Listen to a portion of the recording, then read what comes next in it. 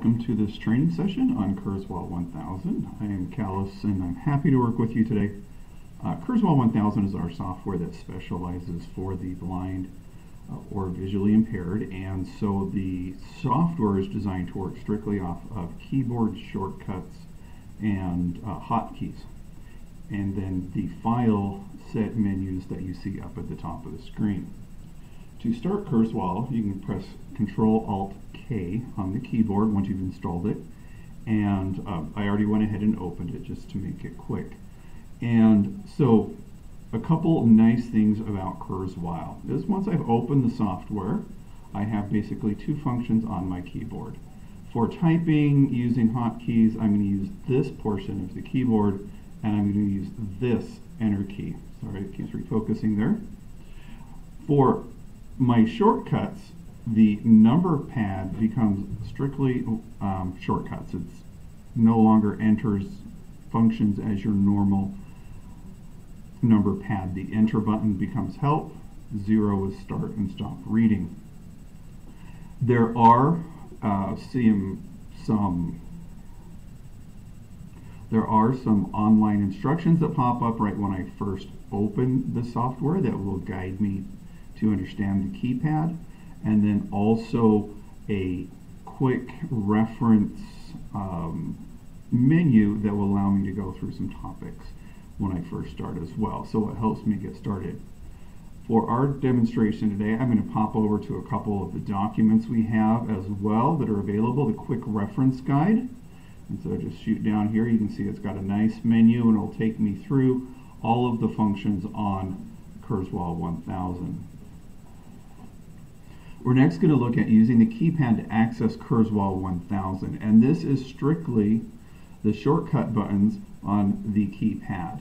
It tells me the different functions, and then it gives me a descriptor of each line of the keypad and what each button means. So it's not real long, it's easy to listen to and go through. And then lastly, we have this document which we created just as a quick overview. So the keypad actually has two levels of function. It has a main function and a shift function. And then it has three different keypad formats. And I'll show you how to switch between those in just a moment. So with the keypad, it defaults to the reading keypad because that's the one I'm going to use the most. And so I can change the volume, I can change the reading speed, I can jump forward and backwards a unit, start and stop reading. I can change the reading mode, so start continuous or self-paced, and I can jump to pages, things like that. Under the file management shortcuts, this is where I'd open and close files, save them, different things like that, like I would normally do under the file menu of my drop-down menu. And then the settings keypad allows me to adjust what I'm hearing and the language I'm hearing it in, the voice, and things like that, as well as the instructional voice, the reading voice, and different things like that. So they're really helpful to know through each of these, and you'll become quickly very familiar with the Kurzweil shortcuts. The other thing that works really simply with Kurzweil 1000 is the main keyboard here uses pretty much the same shortcuts as Microsoft Office. So anyone that has been using the computer for quite a while that is blind or visually impaired is going to be familiar with these. I have talked to a number of people when I'm first introducing this concept to them, and they're like, you really expect them to learn all those shortcuts? If they're already using a computer, they already know them. And if they don't, they will learn them very quickly. I myself find the best way for me to practice is close my eyes and force myself to do it from memory. And you very quickly start to learn the shortcuts. So let's go ahead and open a document. I'm going to use the keyboard shortcuts to do that. So I'm just going to do Alt, F. File, New, Control+N. So it told me I was in File, and then I was under New. I don't want to start a new document, so I'm going to down arrow. Open. Control+ opens a dialog. And it tells me what it is, plus the shortcut key, the hotkey, and that it's going to open a dialog box. So I know I'm going to have a pop-up. So I'm going to press enter. Select one or more files to open. File list. 5 big predictions for artificial intelligence in 2017.docx. Okay, and so it dropped me right into the general folder. That's the default. And then it started reading to me what was in there. I only have one document, so it's pretty easy. I need to go select. Enter the name of a file. Sort by name. Okay. Cancel. The selected folder is file list. 5 big predictions for artificial in bottom of list. 5 big predictions for artificial intelligence in 2017.docx. I just did the down arrow to select it, and then I'm going to hit enter. Converting file 5 big predictions for artificial intelligence in page 1, January 4, 2017. Last year was huge word. Okay, so I'd already started reading this, so it picked up where I left off, and you noticed as soon as I opened the document, it starts reading it right away. And so I pressed the F5 button to pause it. When I want to restart, I press F5 again. And then I have other functions, jump forward, rewind, things like that with the other function keys. Or down here on the menu, Punctuation marks should be spoken. Machine learning. But 2017 may well deliver even more. Here are 5 key things. okay, and so it paused. It does highlight the word that is, when I pause, it highlights the word it's on. I can change the setting to highlight as it's reading as well. For my individuals who are visually impaired, but not completely blind, who do benefit from seeing the text, I can go ahead and make adjustments and make the text really large, have a highlight as it's reading, different things like that, change the contrast. As you can see, it's a pretty simple layout of focusing on the contrast. Let's go ahead and look at some of the menu options. I'm just going to hit Alt, and you can see it popped up the underscore on the letter on each folder. So if I want to do edit, I know I press the E. If I want to open the folder, I press the L. If I want to go to settings, I press Settings, voices. Opens a dialog. And you can see I can change a lot of the settings. That's one of the really nice things about Kurzweil 1000 is it's extremely customizable. And so I have a lot of voices. I can customize the way I scan. When I recognize something, Kurzweil 1000 focuses on accuracy. A lot of times an individual, unless they're being supported, they're not going to be able to proofread the material that they scanned. And so Kurzweil 1000 focuses as a default on accuracy over speed, and I can set thresholds of how accurate I want the software to feel that it's being before it will save a page. If it doesn't hit that threshold, it will re-recognize it automatically. And then let's just go ahead and look at some of these settings. So I'm going to press enter and just Review or change reading voice settings. So you can see I've got reading voice, Message voice. message voice. Reading voice. Message voice. So the message voice is the instruction one we're hearing, and then the reading voice is the one that it reads the document, and I can go ahead, I'm going to hit tab. The selected speech engine is VoiceWare. The selected voice is VW Kate. I can change the voice. VW Paul, VW James. VW Kate. Now if I want to use a different voice engine, so I get a different selection, I'm going to press shift and tab. The selected speech engine is VoiceWare. ED Eloquence. Microsoft. VoiceWare. Okay, so I have 3 different voice engines that you can go through.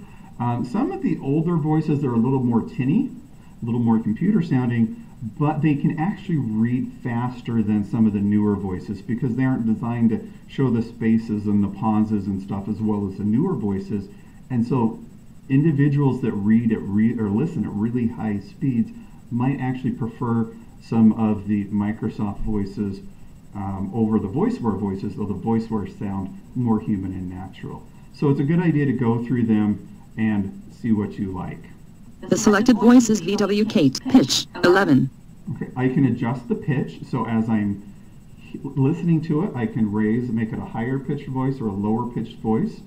I can adjust the speed, the volume, the emphasis. The speed is 100. The volume. The selected audio devices speakers. Realtek R audio. Is defaulted here. The emphasis will actually, if I have bold print or if I have italics, it will adjust the voice a little bit so I hear that red with an emphasis. Okay, so I'm just going to go ahead and hit tab a couple more Okay. times. Cancel. Apply. And hit apply since I did make All changes have been applied. Voices. I'm going to right arrow. Scanning. And so as you can see here, the mode is scan and recognize, so it scans my document and processes it at the same time. I can have it just scan it and do it as a batch and then recognize it as a batch later. Automatic page orientation is really helpful for individuals who are scanning their own documents, because it will look at it and say which side of this is up and automatically adjust it so the voice or the optical character recognition software will work better. If I'm assisting someone and I know the page orientation automatically, I can adjust that because it will speed it up slightly if the software doesn't need to think about it. I mentioned the thresholding, and so the thresholding is really helpful for different things, accuracy, color of page, different types of print, small fonts versus, or small point versus a large point. And a good example is you can see the brightness here is set to 50, and the thresholding is dynamic, which means it automatically sets itself on each scan. If I'm using an old paperback book, one of those really cheap ones that I bought at Bookman's or something that's been around for a while and had kind of cheap paper and it's turning brown a little bit, you know, maybe one page is wider than the other. If I set a specific threshold, it's going to judge the color of the text versus the color of the page based on what I set. And if I have a darker page and a lighter page, it's not going to recognize it as accurately on every page. But if I let it be dynamic and say, okay, what's the background? How dark is it? Now, what is the color of the print? How dark is that? Maybe my print wasn't real dark. It will give me a more accurate scan. So I can leave that on dynamic, or I can go ahead and adjust it. I have my scanner source, so if I have a built-in scanner hooked into my Kurzweil, I can automatically scan, or I can use an outside scanner. If I have a document feeder, duplex scanning means I'm read right and left page like a book. Does it really interesting. I scan pages 1, 3, 5, 7, and 9, and then I turn the book around, scan pages 10, 8, 6, 4, 2. The software will automatically recognize it, flip everything around, put it in order for me, and things like that. So a lot of really, really helpful items and settings. The mode is scan and recognize. Scanning. Recognition. Recognition here, the same type of thing. Identify columns, so if I'm doing a book that has multiple columns on it, if I'm doing 2 pages, so if I'm doing books versus individual pages. Speckle removal is kind of helpful. If I have something that got scanned and it's got little spots on it, it will take those spots out so it doesn't try and recognize them as words. So different things like that, I can go through and I can set if I want it to recognize tables a little bit better, if I want it to scan a blank page and keep that in my document as a blank page, or if I want to skip it. Reading. Reading is our basic one we already looked at. So it gives me punctuation level. Does it read every punctuation, every comma, every period? Does it read some of it? I can have it read none. Does it read numbers as 1, 2, 3 or 123? Table reading, so does it read it as a table left to right? Different things like that. Browse method, I can have it browse through a document more quickly if I'm not sure where I need to go. So it'll read the first sentence of each paragraph or the first phrase, depending on what I set it to. Okay, let's look at general. General. So general, does it want me to keep page numbers? When I scan it, do I say this is actually page number 47? Because I'm starting at chapter 2, and so it will automatically do that. And then fix hyphens, do I want it to drop hyphens out and connect the words, different things Display. Here is where if I have a visually impaired person, I'm going to go ahead and customize it for them. I can change the background versus the highlight of the text. I can change the size, the magnification. I set the magnification to 3 one time and it got quite large just on a 3. So it really is highly, highly customizable. Margins. If I want to type. Configuration. So here are some of the defaults that are automatically set for you as far as the hotkeys and things like that. And then verbosity. If as one becomes more and more familiar with Kurzweil, they're not going to want to hear everything. And so they can adjust the verbosity down from high, medium, low, basically. And so it will, rather, if I do Alt-F, maybe it won't tell me file because I know I did Alt-F. But as I go down, it will tell me what the submenu is. Things like that. So I can adjust it to make it however I want it. Also, once I hit apply, now I'm doing this with the keyboard, I'm cheating, I apologize. All changes have been applied. So I should do Shift Tab. Cancel. OK. Okay. Under settings, File. Has a settings. Voices. I can Opens a down here, reading. Verbosity. and Save I can do settings. Save settings. So Opens a if dialog. I customize this to a particular individual. Say I have a public computer at the school that maybe 3 or 4 individuals are using.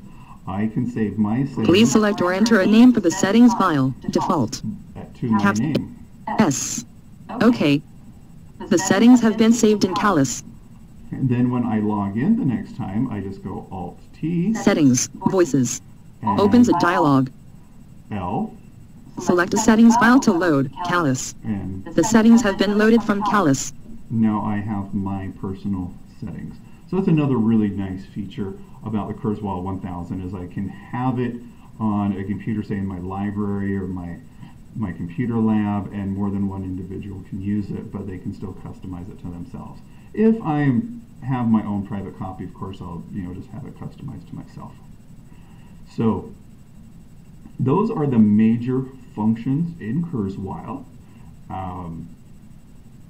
As far as the shortcuts, the keyboard here, or the number pad here, and then your standard keyboard shortcuts. Let's flip back over to this other document. I'm going to scroll down.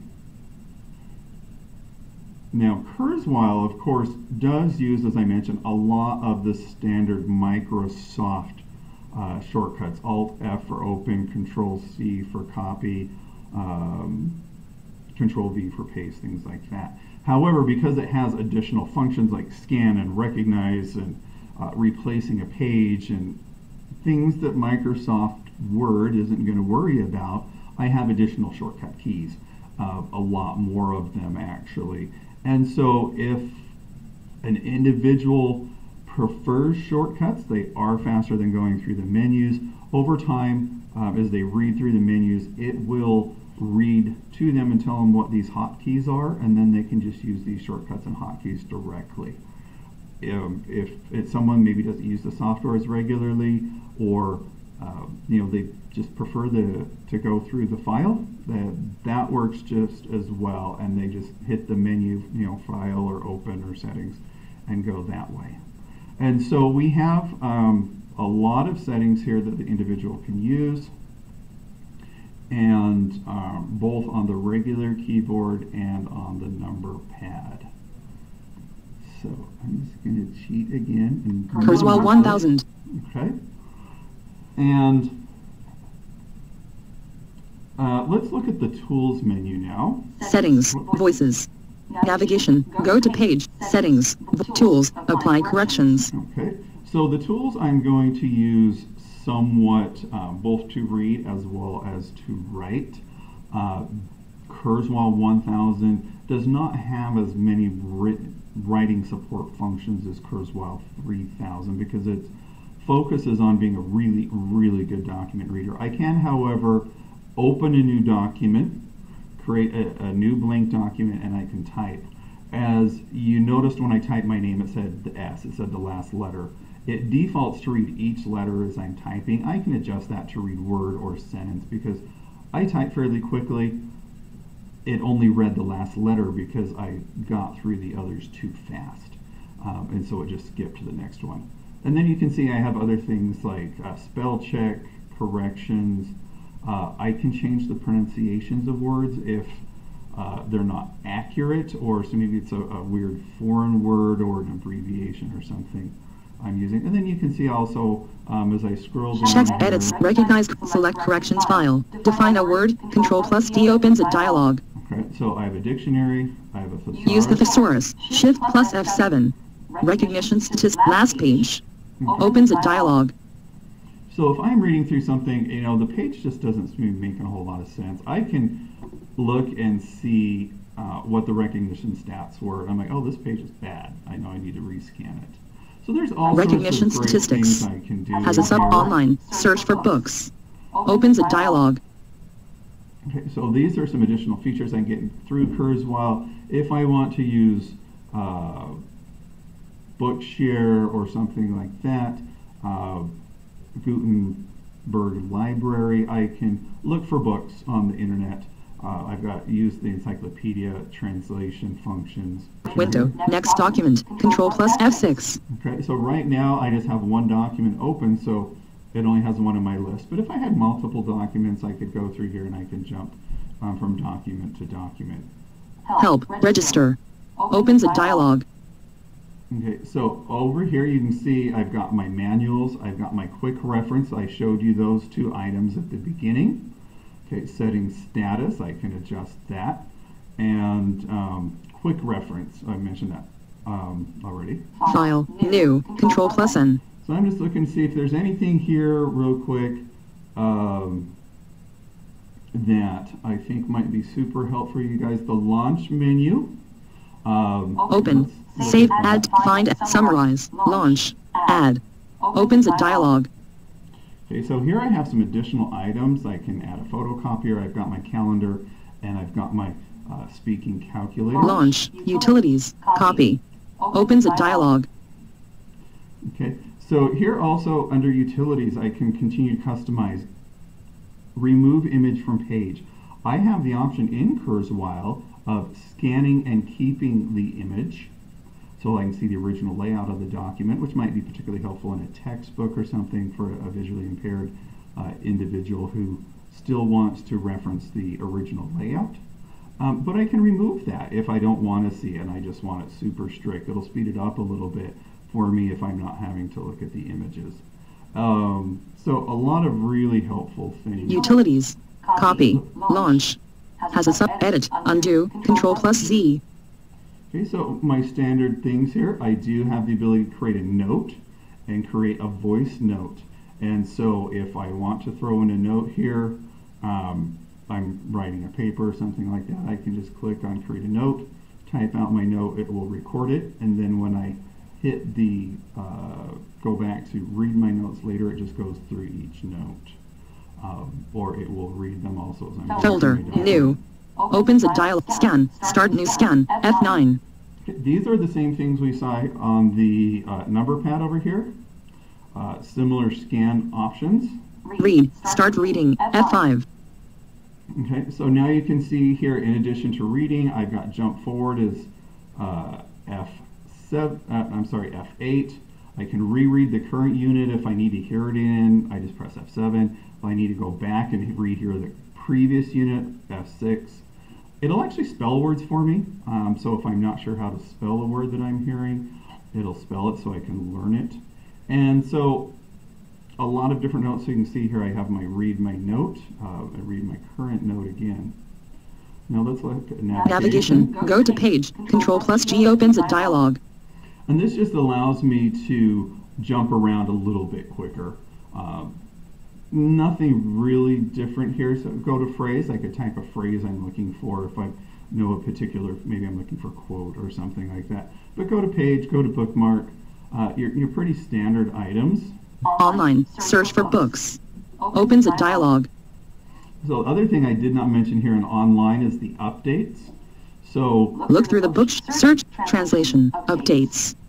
An error occurred during the search in Kurzweil Educational Systems, Incorporated, unable to create FTP session. I just got a brand new computer and I haven't registered this version of Kurzweil yet because I just used it for the first time today. So that's why it's giving me the error. However, if I have had Kurzweil for a while, I do want to check for updates.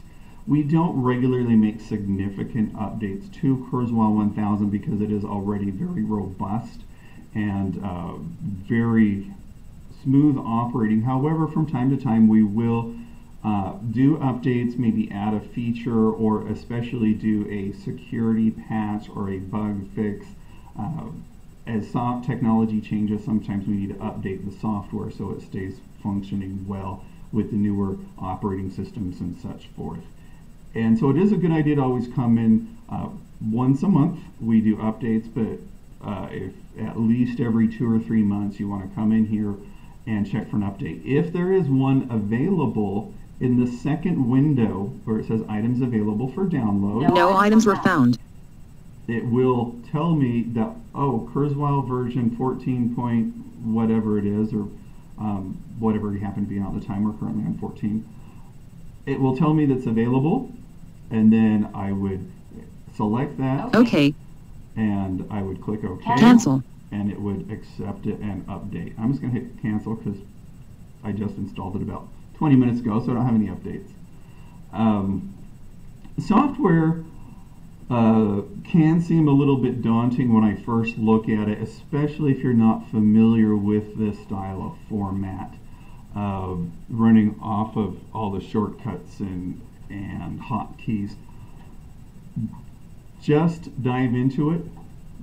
Use the printouts if you're visual and you're learning how to use it for the first time. Use those as your shortcut.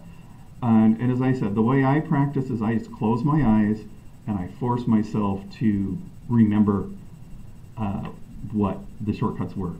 And it doesn't take very long to become familiar with the software. And again, if I have a visually impaired or a blind individual that's using it, they're going to pick it up much, much quicker because they're already familiar with a lot of the shortcuts and a lot of the hotkeys. And so they will have less of those to learn than those that aren't familiar and don't generally tend to use a computer that way. So we're happy to help you out if you have questions on using the software. Be happy to reach out to us and we'll support you with that. If you have technical questions such as troubles with installing the software, or you've been using it for a while and all of a sudden a feature stops working, usually that means you need to update your version. But anything like that, you do have access to technical support. That is both administrators as well as the end users of the software. And so we're happy to work with you and make sure that you have a successful experience in using this. And we wish you a great day. Take care. Bye-bye.